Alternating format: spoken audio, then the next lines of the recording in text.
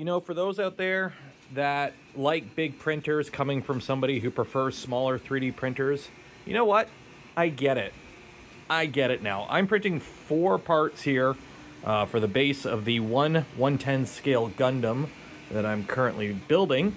And printing with a 0.8 millimeter nozzle, 0.4 layer height, ultra high flow Rapido Hotend from Phat. It's a 0.8 CHT, and we are sucking down. This is a 2 kilogram spool of Prusament PETG.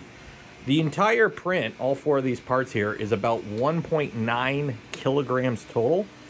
And it's going to do this in just under 15 hours.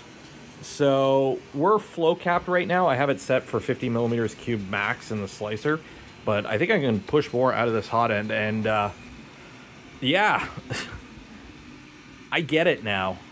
I'm sold on big printers with fat nozzles.